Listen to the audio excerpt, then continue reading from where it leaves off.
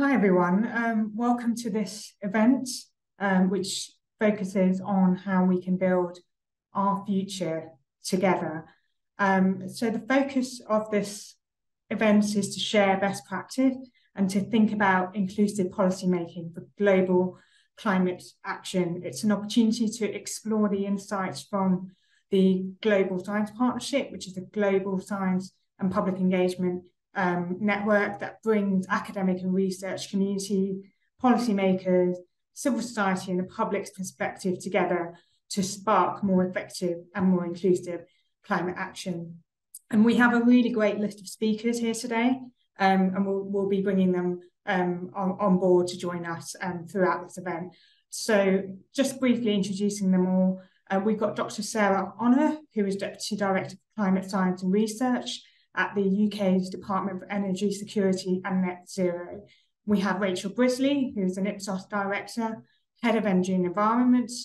We have Claire Devan from the World Bank, Climate Governance in Sub-Saharan Africa Specialist.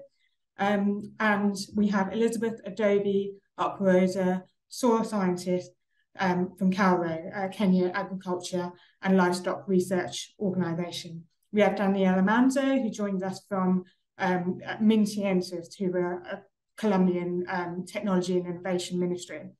We also have Kevin Nancy with us, Principal Secretary, Department of Agriculture at the Seychelles government, and Richard Smithers, Technical Director of Ricardo.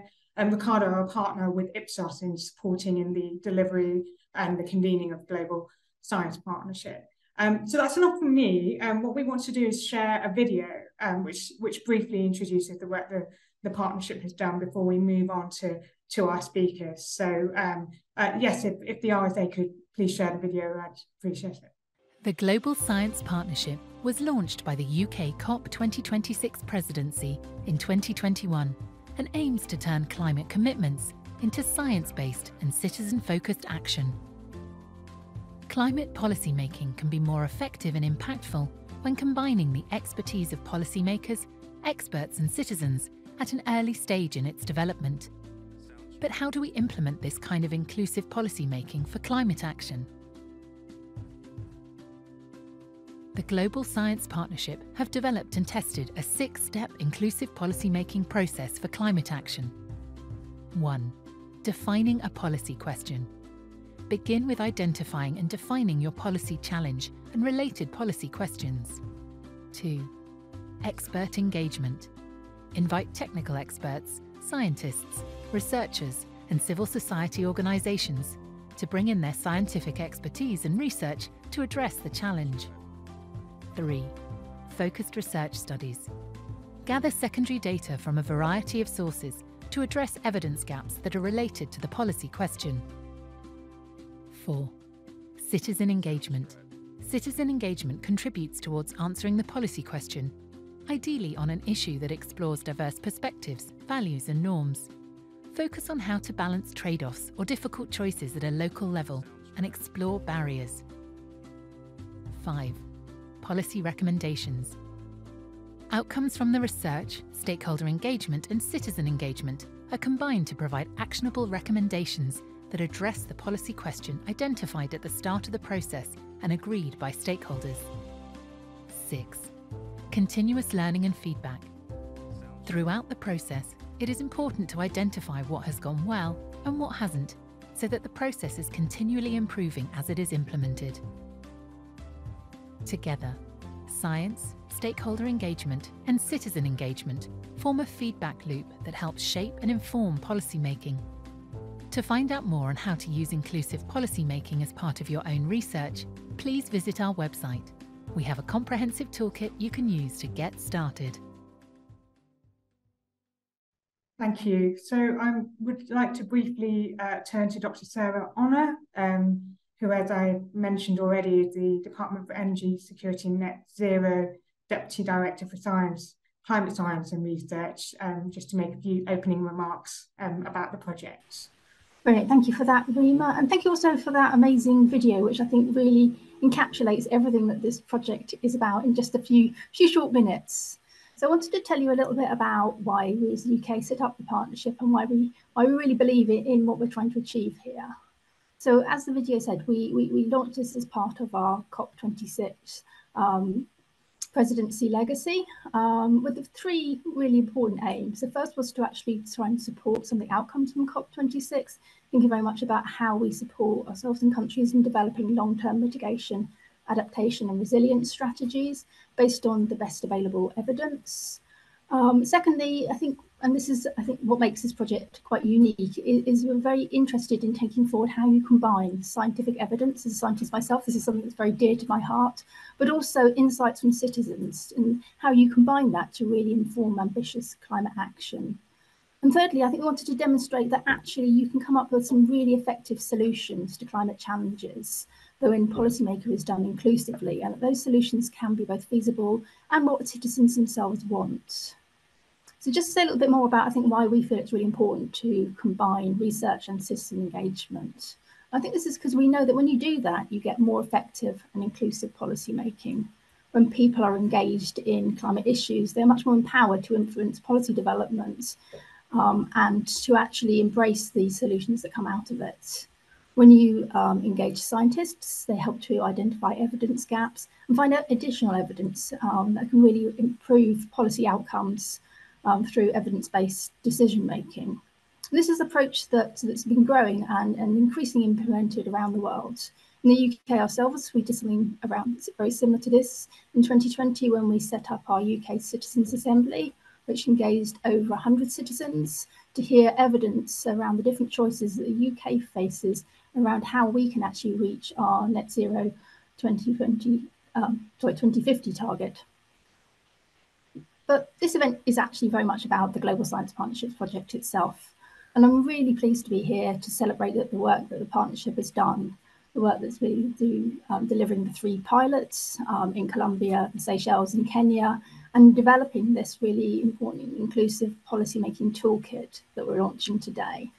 And this methodology is really important because firstly, it's really built on those principles of combining scientific evidence and citizen engagement to address policy challenges, but also it's really embedded in the genuine experiences of pilot countries themselves. This isn't something that's an academic exercise. This has been tried and tested in the real world. And finally, it's something that's scalable and shareable for others to use and to pick up across the world. So it hasn't always been the easiest project in the world to deliver, to be honest, but when you're doing something new, it's always going to be difficult. So I really wanted to thank everyone involved in the project for all their hard work and dedication. And I think the toolkit that we're launching today is a really amazing synthesis of everyone's experience, their work, and all their learning that's gone into this project. I'm particularly grateful to our pilot countries, because without their work, I think we wouldn't really have this toolkit we have at all. But also to our non-pilot countries, Italy and Jamaica, for their input and support in developing the process. And most of all, what I'm looking forward to is what we're doing here today, which is actually launching that toolkit and seeing how we can work with others around the globe to actually embed this in policymaking and how we can then use this to deliver more effective and inclusive solutions to the climate challenges that we all face today. So with that, I'll hand back to Rima. Thank you.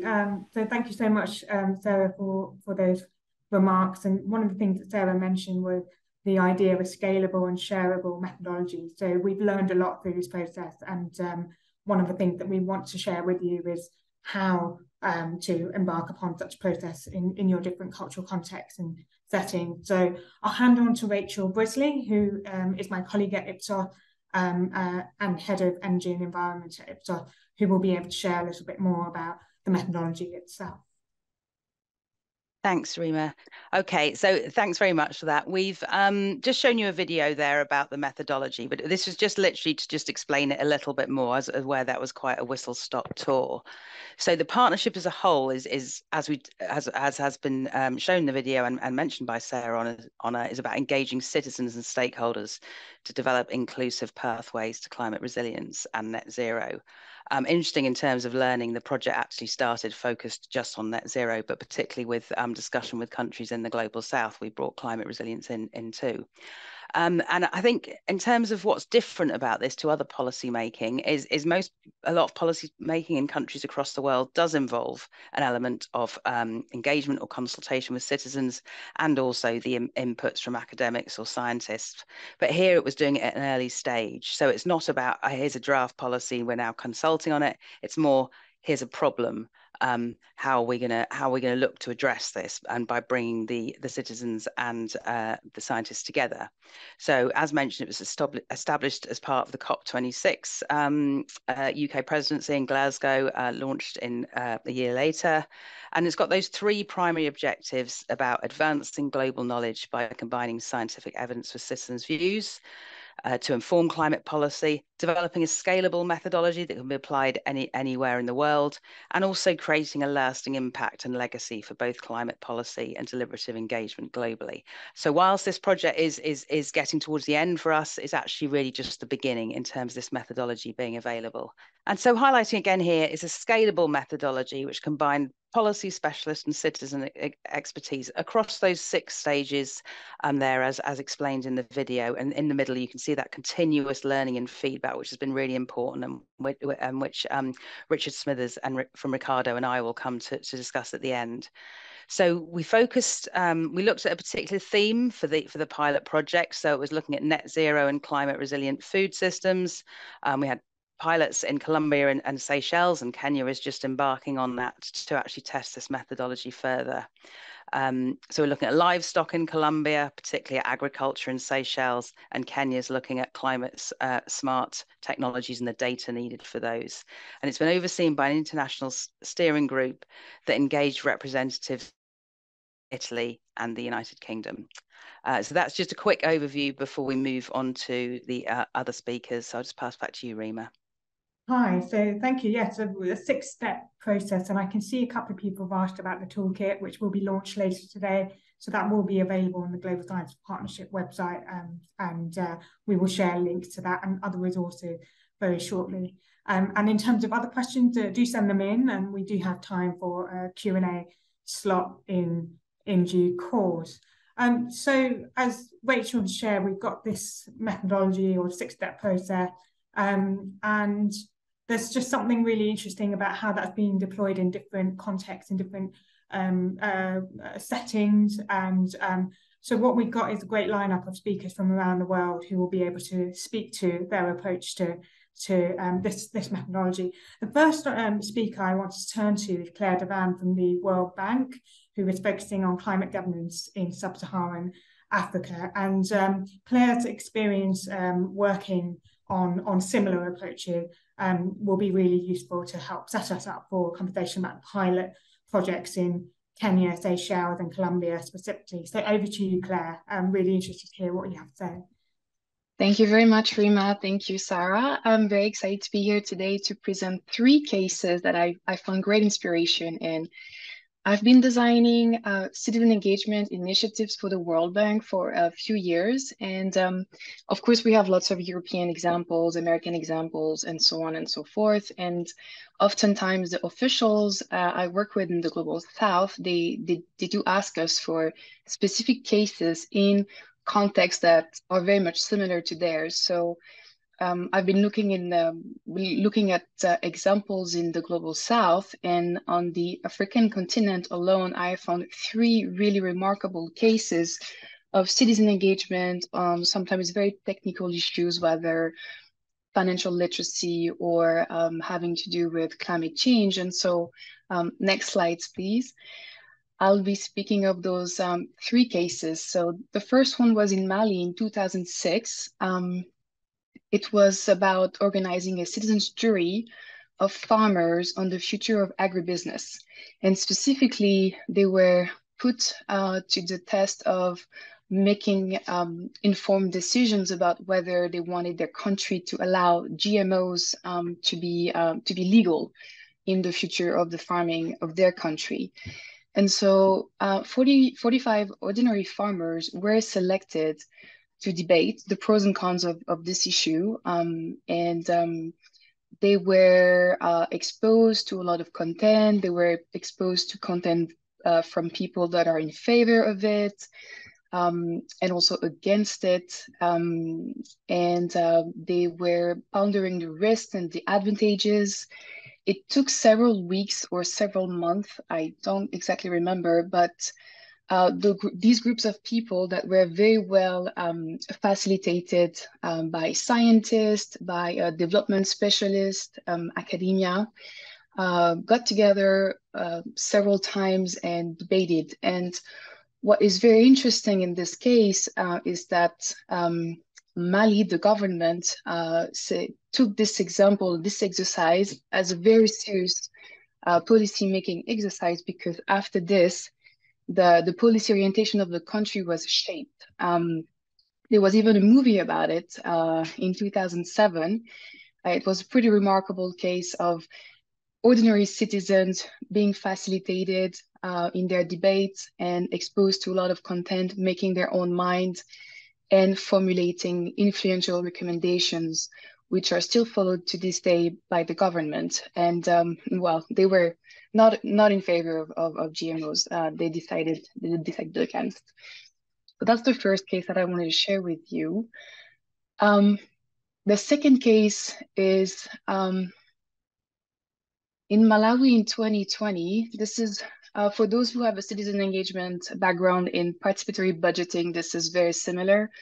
They organized citizens juries. Sorry, so if I didn't say it, next slide. Yes, thank you. They organized citizens juries in district at the local level to decide over the allocation of local funds and the management of those local funds. And so in order to do so, they were also exposed to a lot of content for budget literacy, for guidelines and information on the performance of previous projects in their areas. And they had to learn a lot of things and decide over the next cycle of investment at the local level and where those funds should be allocated. So this is also a very interesting case, a little more, let's say, typical to what we can see in countries with participatory budgeting, for instance, in Kenya, where this is happening in a lot of counties already. And nonetheless, this is an interesting case of ordinary citizens being exposed to content, being facilitated in their debates and making their own mind about where the funds should go. This also has a lot of great effects on transparency, on citizen oversight of budgets and where the money goes for local development. And the third case that I want to spend a bit more time on, which I think is the most interesting one, the one that I found most inspiration for some of the citizen engagement initiatives that I'm designing in Mozambique at the moment, is an example from 2015 in Tanzania.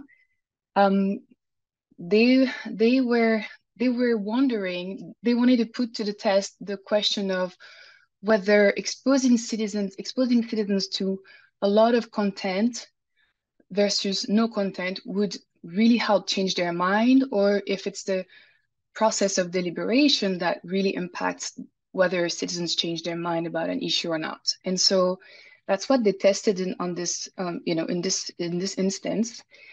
And so the Center for Global Development and Stanford University ran this exercise in two phases. The first phase was to randomly select 2,000 people and ask their opinion about the topic of natural resources. So these citizens were, let's say, normally informed or usually informed on this matter. And the second phase of this test was to select part of these 2,000 people who responded and randomly select them, stratify them, and expose them to content and also expose them to deliberation processes. So they would be exposed to content from specialists, from academia, from business people on the matter of natural resources. And they were put into sessions where they would debate all together on whether or not they were in favor of a type of natural resources management or another one. And what's interesting in this case is that at the end, the result of this is that not only citizens were really well informed on the matter of natural resources in their own country, but also this proved that actively participating in deliberative exercises is more effective at shaping opinions in one way or another than in just passively receiving information. So that's very important to know as a government when you are thinking of expanding, for instance, communication campaigns, thinking maybe citizens are not well informed about an issue or another. And so maybe we should expand those campaigns on online, offline, and so on. But actually knowing that what's most effective, and that's just a case in Tanzania in 2015, but Stanford University has run a lot of tests in a lot of countries in the world. That's just one example. But the conclusions are always similar, is that it's really about what's most effective at shaping a citizen's opinion is not their background, whether or not they're educated or even literate. It's really about how their debate or conversation is facilitated and deliberated. And that is the most effective way to have citizens form an opinion, an informed opinion. It's not the amount of content that's available out there, online, offline, on TV, on radio. It's really facilitating those conversations. And so that gives us a lot to think about. And one of the things that we've been thinking about, for instance, is that that gives us ammunition, if I may use this expression, to say that the citizen assemblies, for instance, are complicated to organize, they're costly, they take a lot of expertise and time, but potentially citizen assemblies are a lot more effective at having citizens decide on a public issue, even when it's very technical, even when participants are not literate or have no background in economics or any of those technical issues, a lot more effective than having a survey or a poll out there in the population. So I think those three examples for me have really helped me understand how to be more effective at designing citizen engagement activities, initiatives.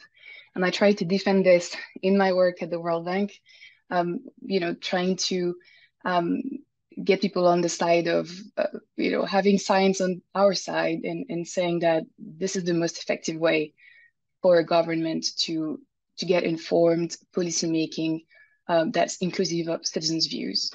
So I think I try to be as concise as possible. I'll leave the floor to my colleagues. Thank you. Brilliant. Thank you very much. And just to say that we have examples as well now from the Global Science Partnership pilot. So I will hand on to Daniela Manzano from the Colombian Ministry, the Technology and Innovation Ministry in Colombia. So over to you, Daniela. Thank you so much, Rima.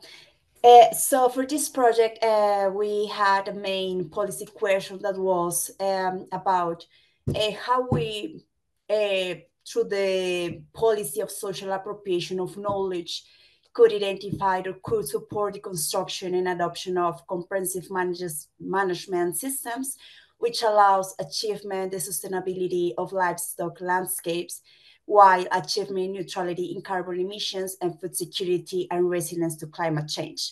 For this, first of all, this research was conducted by Ricardo in collaboration with the Ministry of Science and Technology of Colombia to identify relevant local, regional, and international cases studies.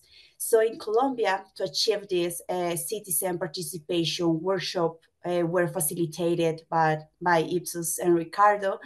We had those workshops in February and in August of this year. We have the participation of 30 and 18 people respectively, including local farmers, representative of local environmental organizations, and local and national livestock organizations.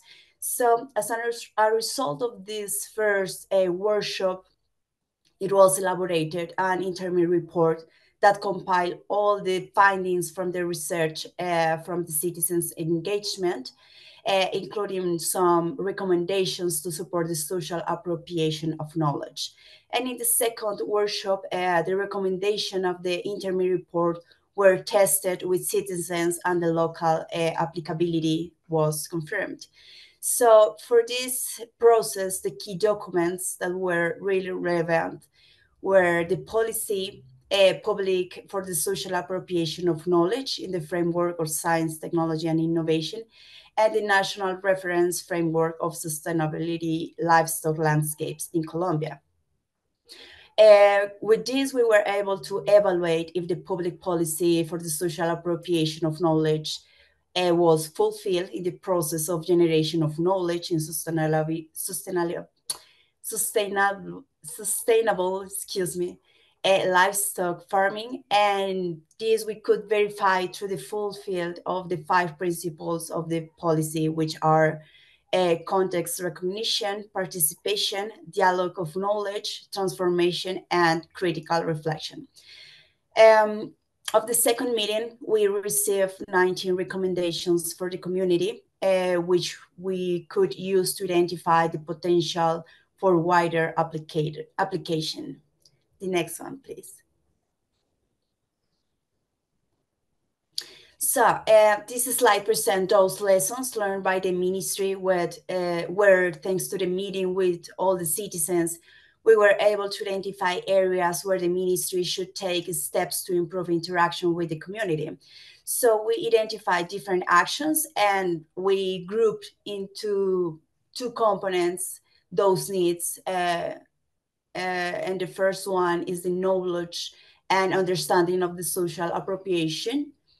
And this first step, the first step for this is to make the ministry's mission more visible and socialized throughout the territory. And the second one is the participation of the community in the process of identifying interests and needs and guaranteeing their participation. Here we could identify the need to design work plans based of knowledge of the territory of the first steps.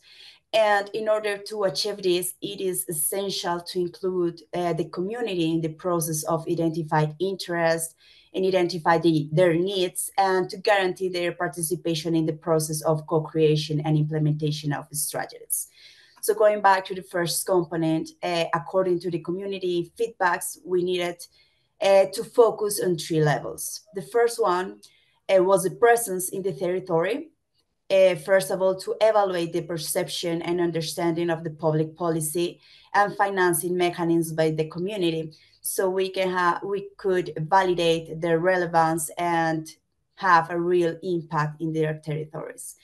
So here it's very important that the community participates in the construction of public policies, but also that we work together with them in all the stages of the processes and not only in the initial ones where the information is collected.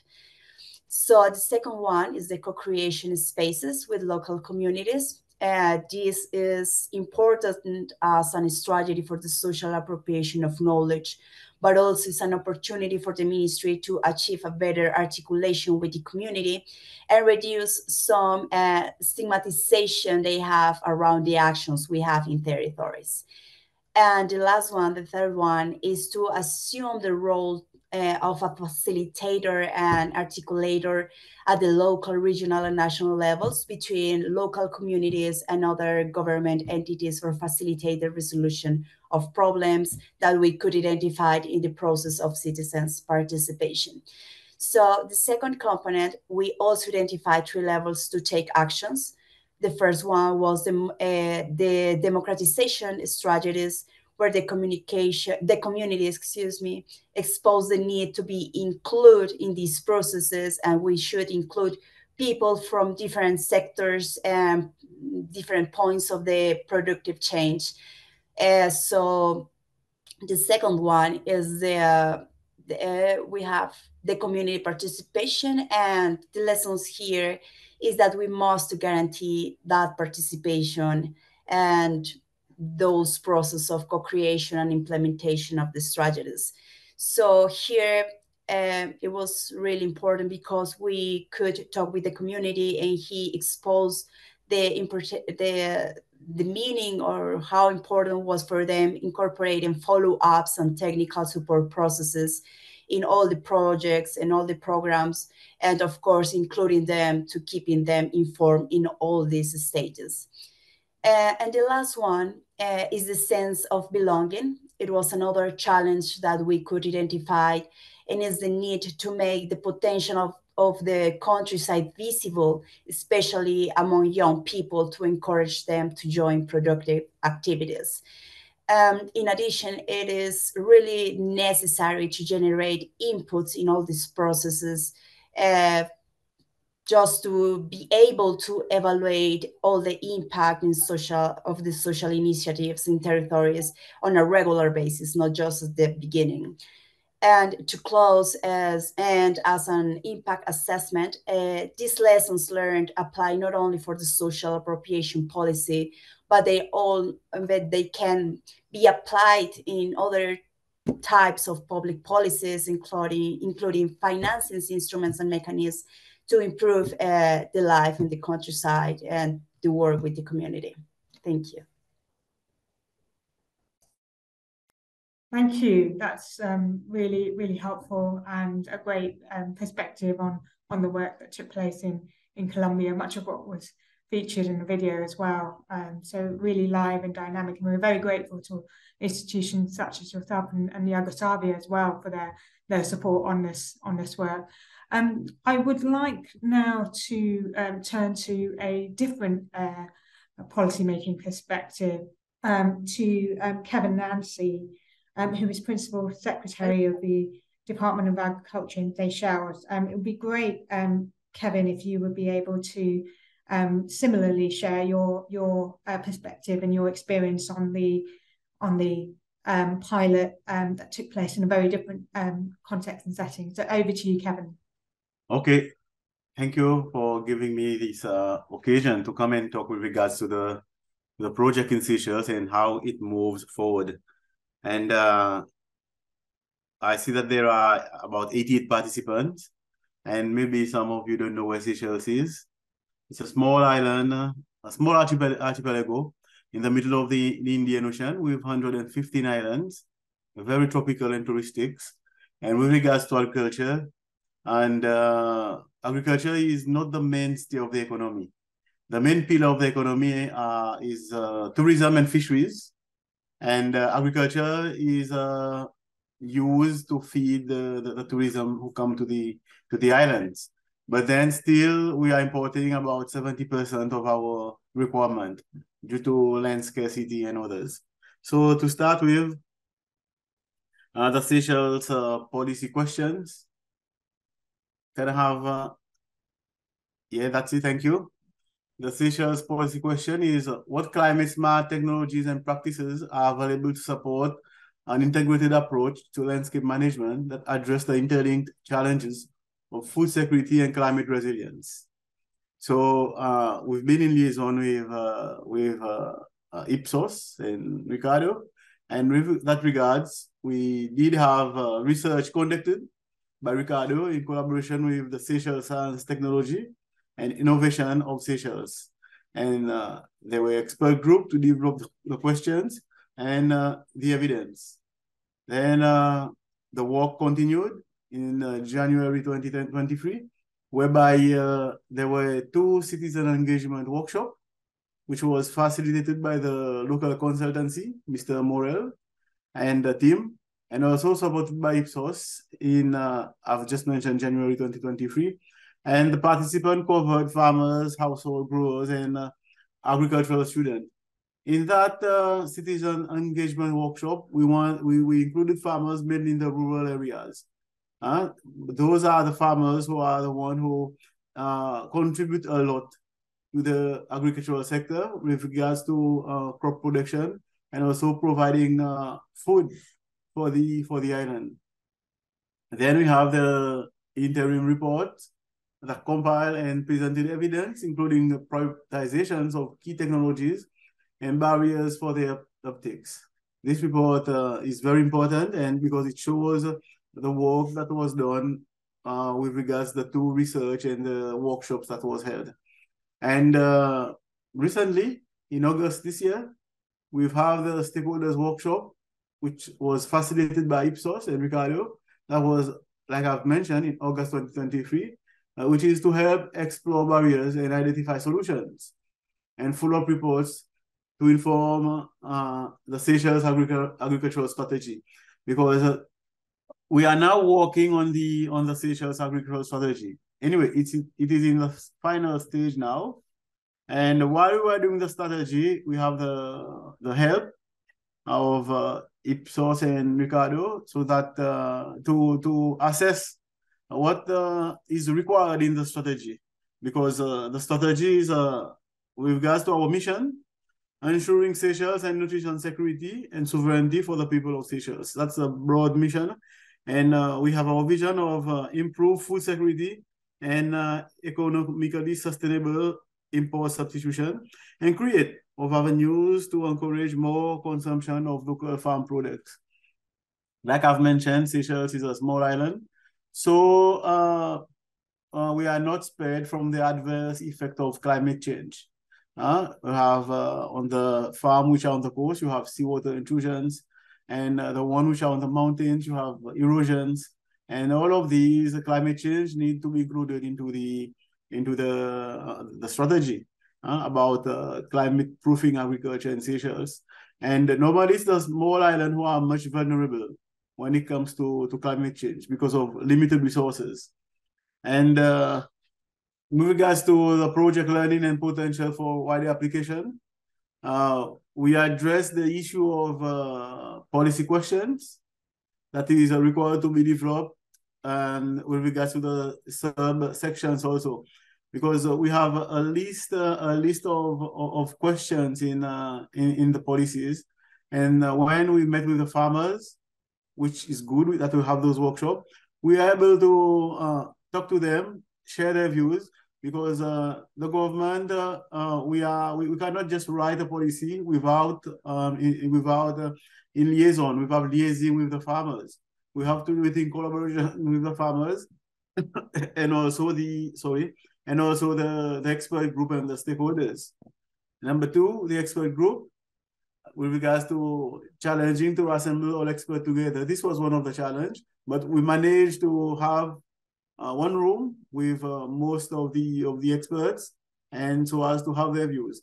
Even Seychelles is small, but still we have 3 main islands, Prawn and Ladig, whereby we have a number of farmers on those islands. And they need to be included also, because you cannot do a policy or strategy for only farmers on the main island, because they also have their specific disadvantages, and so that we have to work on, especially transportation. When we have our raw materials for agriculture, all your inputs, your fertilizer, your seeds, and also even your animal feed, it is always more expensive for them, because they have to be transported from the main island to the other island. That's why we have some subsidies or some mechanism so as to help the farmers on the inner islands. With regard to citizen engagement, the farmers, they really appreciate the opportunity to have their say, because like I've mentioned, we have those farmers from the rural area of Val d'Or, and they did participate very actively, and they contributed a lot with regards to what they want to have in the final strategy. And that's why we are now working with the expert to go into the final validation, so that we can move along with that, and also mention that it was part of in the process of the strategic tools. With regards to the follow-up stakeholders workshop, this is about bringing together the government officials, academia, farming communities together with to identify the solutions. And we have the School of Agriculture, SIA, and also we have the University of Seychelles, and most our farm workers, and also the workers for the Department of Agriculture, they come from the school and from the University of Seychelles. That's why we must bring them along while they are still within the institution, so that they can help and bringing the idea, bringing new bloods, how they want to see agriculture, what is the problem affecting the youth. And as Rachel is aware while she was in Seychelles, the farming population is a bit old, even the workers at the department. So we want to make agriculture attractive, and this is in the strategy also, make it attractive so that we can have the youth to come and take over while we move out. And this is the way forward, actually. And also the policy impact. So it was informed development of the Seychelles agricultural strategy. That is the impact with regards to the various sectors, which is also included in the strategy. And this is a very, very important, as you have, because agriculture is not a standalone department. You have others. You have the Department of Tourism, you have fisheries, and all of those have to be interlinked, especially tourism. Now we have agritourism. We also have agroforestry. These are the new subjects which we want to bring in agriculture. We don't want to make it only conventional or traditional agriculture. We want to include other aspects of it. So we call it the diversification, which is very important. Diversification is important because we want to see agriculture as a foreign exchange retention, because of the size. It is difficult to make it a foreign exchange earner, but it will become a foreign exchange retention, because Seychelles, like I mentioned, we cannot compete with the big importers out there, the big market. So we have to find our niche market and find our strategy and use the brand Seychelles so that we can sell the products. With regards to wider application, that is considering the potential application to other climate agendas across Seychelles government, that is including transport and land use. So with regards to energy, I may say, we have the program for renewable energy in agriculture, because we know that agriculture uses a lot of energy, and also the energy which is being used in Seychelles. We are more involved with photovoltaic cells and also transportation of hybrid vehicles, which use less fossil fuels. And this is the way forward. And the only way forward for agriculture in Seychelles is by having new technologies, innovations in the sector. This is the only way forward, because traditional agriculture will not work in Seychelles, taking into account the limited land and also the limited facilities that we have. And I will now thank you, because I've gone well over my 5 minutes. Thank you. Thank you so much, Kevin. And I'm delighted to say we have been experiencing some technical challenges onboarding Elizabeth Adobe, who has been able to join us. I'm delighted to say that Elizabeth is able to join us. She might need to go off camera, but let's see how it goes in terms of the events, and audience, do bear with us. This is very common when it comes to global work. You know, people have different levels of internet connectivity. It kind of comes and goes. So Elizabeth is a soil scientist at the Kenya Agriculture and Livestock Research Organization, CARO, and we've done some really exciting work in Kenya on the issue of data sharing. So over to you, Elizabeth. Okay, thank you. Hi, everybody. So as Rema has said, my name is Elizabeth, and I'm going to give you, I'm going to share with you some insights from what has happened so far in Kenya. Yeah, the discussion will basically follow what we were asked to share our insights on, in terms of what was the policy question, what we learned, and the impact on policy making. And so one of the things that we did as Kenya was that we held several online meetings to share and level on expectations for climate smart agriculture. But for us in Kenya, we have a strategy, we have so many policy documents and so we had to have quite a series of meetings to discuss and level from all parties, the scientists, the stakeholders in country, and both Ricardo and Ipsos. And so after that, we also held a one-day workshop where we had stakeholders come in from different institutions in the private sector and government, and NGOs, to refine the policy question. And after that, we had an online meeting to agree on the approach that we'll be able to use to implement this work. So our policy question focused on CSA policy implementation and monitoring. And basically, we asked ourselves what are the barriers and enablers to sharing data regarding and using data regarding, and in which we formulated a research question, which is opportunities and barriers in terms of accessing and sharing data. There's a reasoning behind the policy gap in terms of the research question in terms of policy data gap. And I guess this is relates to almost every, when it comes to policy implementation. We have several policies in the ministry, and all these policies require to be monitored. And so there is a demand for data, which information and follow-up and monitoring. And there's a gap in all that. And there's also a lot of data out there that can be used to monitor these policies, or to monitor implementation, or to define the policy and see how it can be refined. But all these need to be harmonized. And also, we have a clear lack of feedback loop on policy impacts among stakeholders implementing CSA activities. Government shows up to say, okay, this is a policy, implement. Everybody is implementing, nobody's checking on the other. There's duplication. There is there's a lot of things happening in that space. And so that is one of the things that informed that gap. And then there's a very poor attribution of policy impact. It's very difficult to pinpoint what is the impact of the CSA policy when it comes to either the GHG issues, the climate change issues, or even food security.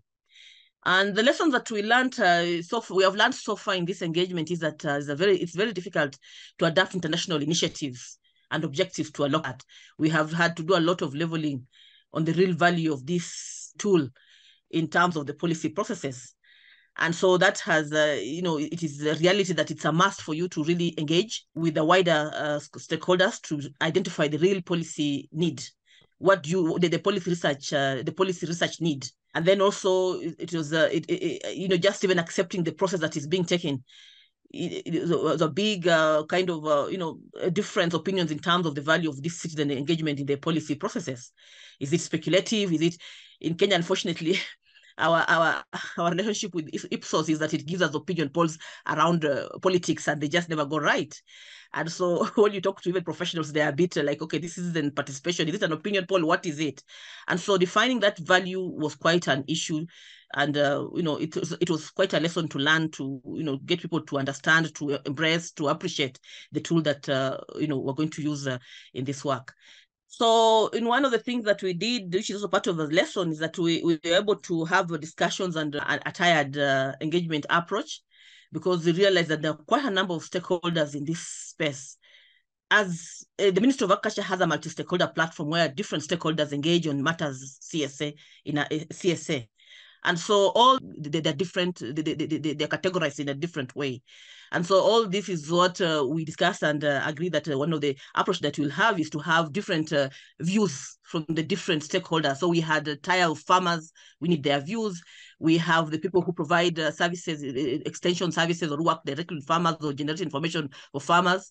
We have, intermediary institutions. We have the subnational. We have a devolved system in Kenya. So we have the national and the subnational, and agriculture that devolved function. So we need stakeholders at that, policy makers at that level, at subnational level. And in all these, basically, we have to understand what data is being reported or shared or is needed. Who is responsible for sharing it? When should it be shared? Where should the data be reported? Where do they take that data? When they have the data they have, where do they take it? And why is this being shared or reported? And one of the things that came out clearly in the initial stakeholder workshop that we had was that most of the stakeholders there had no clue why any data was being collected. And so that's why it's very key that we tie this and have to be able to engage so that we can be able to generate enough information for enough data that can inform our policy implementation. So far we envision that if we go ahead and implement the approach that we have we have kind of adopted as a team, is that we'll be able to generate quality data from this process, which can inform formulation of approaches that enable working directly with different stakeholders to provide data that underpins the bylaws, because we have quite a number of policies where they need to be monitored. The people need to provide feedback. And then we also need to develop decision support tools for farmers to manage CSA activities. And also we need to improve awareness of the CSA policies and how they interact. And there are quite a number of policies that are domiciled in agriculture, are domiciled in different departments, environment, different departments that talk about data, talk about rights. Our constitution itself is big on participation and individual rights. So how do they interact? And we hope that this process will be able to help us, address some of this issue if we successfully implement it. And that is the end of my presentation. Thank you. Thank you so much to all those, to all our speakers. That was really, really great, and really interesting to hear what happened in both Seychelles and Colombia, the wider examples from the World Bank, and the discussions that are being held in Kenya at the moment.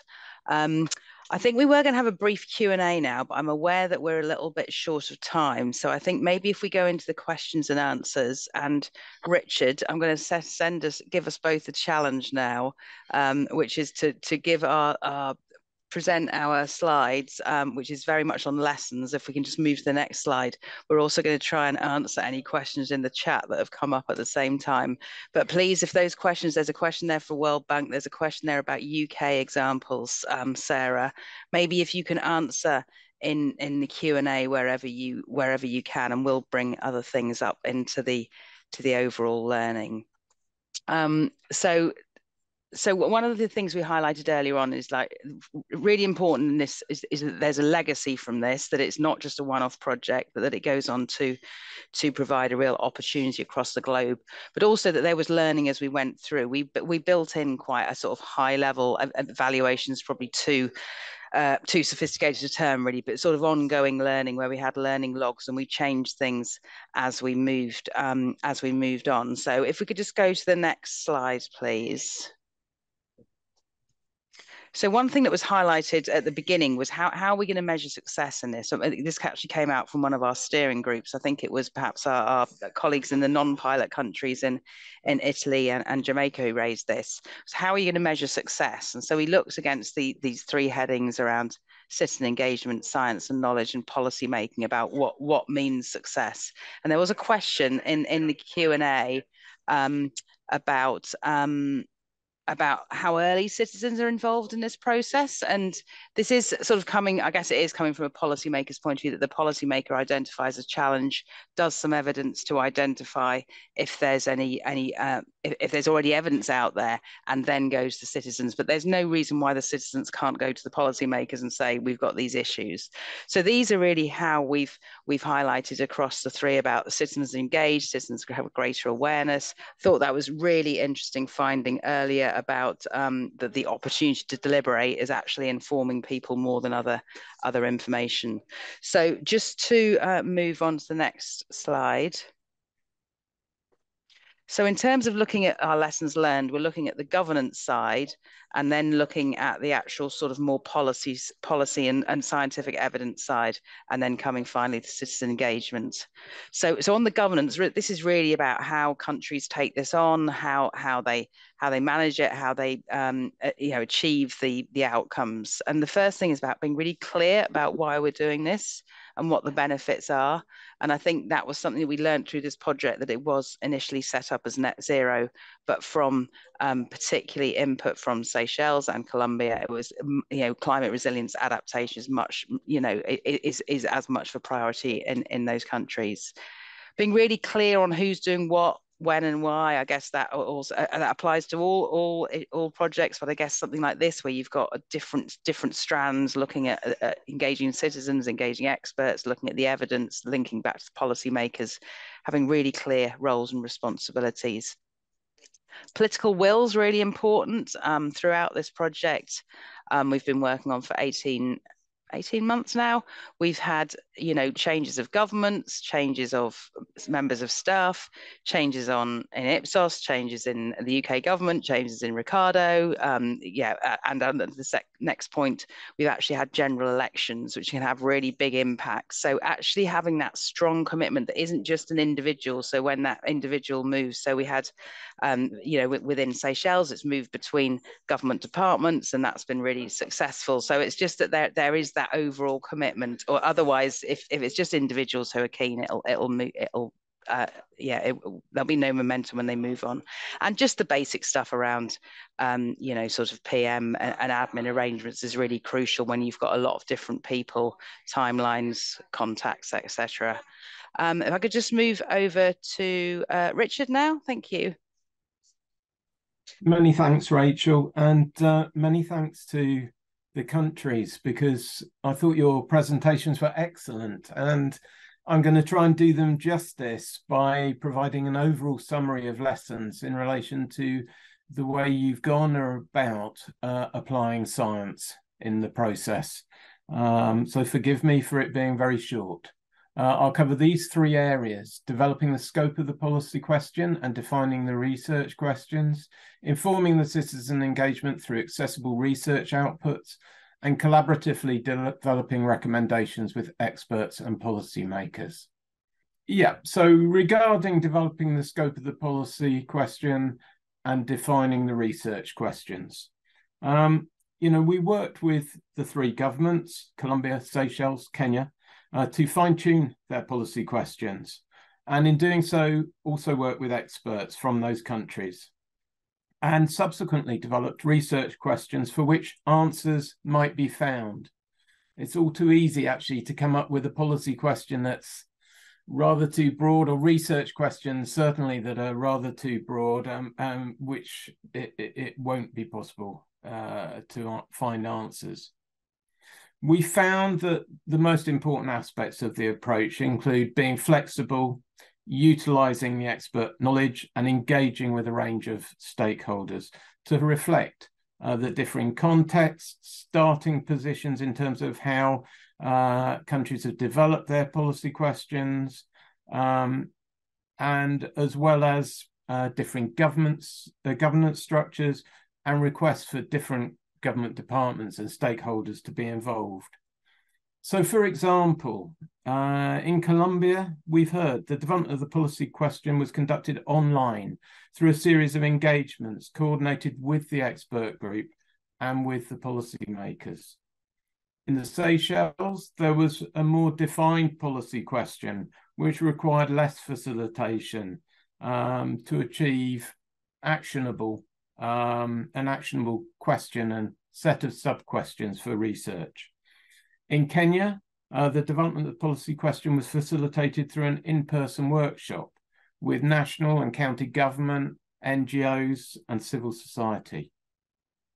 In relation to informing the citizen engagement through accessible research outputs, we found that with a variety of stakeholders involved, it's really essential to produce research outputs in an accessible and applicable form that's relevant to everyone: citizens, academic experts, and policymakers. Quite a tall order, but really important. Successfully conveying the key findings ensures that feedback from the citizen engagement can provide local validation and evidence to fill or help fill gaps in that evidence and to refine the research. On the slide, there's a screenshot of findings from the Seychelles research, which were summarized in relation to the 16 climate smart technologies in 16 slides. A lot of information condensed very simply in that tabulation. And finally, regarding collaboratively developing recommendations with experts and policymakers, we found that a collaborative approach helped to ensure that the research actually addressed the policy questions. I mean, that's pretty important. And by presenting the overall research and citizen engagement findings to the group of experts and policymakers, input, common understanding, and commitment to recommendations that can address the policy questions was secured. And that's, you know, well, it's been fantastic. In the Seychelles, for example, we heard from Kevin Nancy, an in-person workshop brought together key stakeholders from the Ministry of Agriculture, from the expert group, and local farmers previously involved in the citizen engagement. By using the research to identify key barriers to the uptake of the climate smart technologies, the group's been able to identify key actionable solutions that are actually informing the new agriculture strategy. So that's a real success. And I think that's it. So back to you, Rachel. Thank you, Richard. So next slide, please. We just have a couple more. So yeah, just going back onto the citizens engagement. So citizens really welcome the opportunity to have their say at an early stage of policy development. There's a great recording from Seychelles in January where the national TV was talking to a couple of the farmers who attended, and they were absolutely over the moon to have actually been able to say publicly to the government what they wanted. They said everybody knows what we're saying now because we're on TV saying it as well. So there was great involvement there. Important to focus on those relevant communities of interest. So with Colombia, it was particularly around livestock, and Seychelles linked to agriculture, but also bringing in a mix of citizens. So as we said, farmers from different areas, the bigger farmers, the smaller farmers, and also those students. There's a question in the chat around how do you involve people? It needs quite a bit of time, and it does need time to properly debate the issues. There are trade-offs involved here. It's asking people to get their heads around different concepts. And also having good design of complex information and materials. So there was a question about how do we compensate people, or have we in this project? And yes, we have compensated people to attend to be more inclusive. Again, in relation to inclusivity is that importance of conveying technical concepts in a way that non-technical audience can understand, whether that's climate smart technologies, whether it's around data, whether it's actually around like some of the climate impacts. And also one thing we hadn't sort of intended to do at the outset, and so a real sign of learning, was that we had the policy question, the evidence work, the citizen engagement, the experts then had another think through with the outputs from the citizen engagement, and then we actually got everybody together again, and that worked really, really well in the Seychelles and in Colombia. So we had those same farmers that we talked to in January actually talking directly to the government department and to the academics. So just next slide, please. And I think this is our penultimate one. I'm not going to go through this in detail. This is quite high level, and it's really around the general learnings and benefits from public engagement in policy development. So increased awareness, diverse perspectives, improving decision making, increased trust and legitimacy, and actually being equitable in the development of those policies. And I think if Rima is, if you can speak, Rima, if you just want to give a couple of closing remarks and just check if there's any further Q&A, that would be great. I mean, just in terms of the closing remarks, I want to really say a huge thank you to everyone. I mean, there's so many people to thank. Want to thank our policymakers. Thank you to the World Bank. Thank you to the Department of Energy Security and Net Zero for making this work possible. The Colombian government, Seychelles government in Kenya, the Kenyan government in Cairo for all their work. Lots of organisations such as the I RSA in Colombia, who've really been really helpful in supporting work, and our working groups in the different countries who have helped really shape and steer and offer input and advice. The really important thing for me to stress at this stage is how brilliant our extensive project team has been in supporting this work. So it's been an Ipsos and Ricardo collaboration working with the governments of the different countries as part of a global science partnership. And, it's not just this team that's on this call. It's a huge shout out to colleagues in Kenya, colleagues in Colombia, Seychelles. I know many of you are with us, so I just want to say a big thanks to you and for everything that you've been doing, and stress that it has been a real collaborative effort.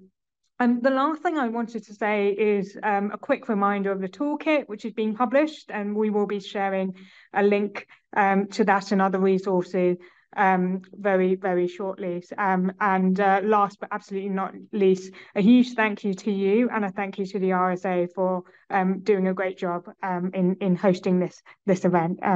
Take care. I hope you go well and you enjoy the rest of your day. Take care.